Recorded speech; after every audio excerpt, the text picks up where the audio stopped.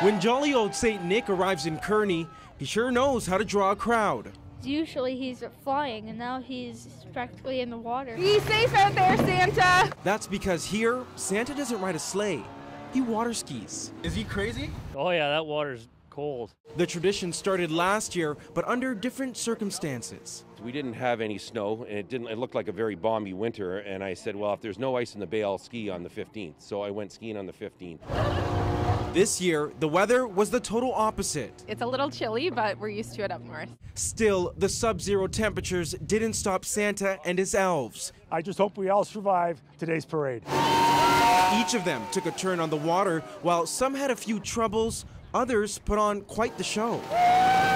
But behind the spectacle, there was another mission at play. We're collecting non-perishables for the food bank. This is just one truckload of donations that was received today. In fact, organizers say they received trailers full of donations, and they say this is all due to the spirit of the town.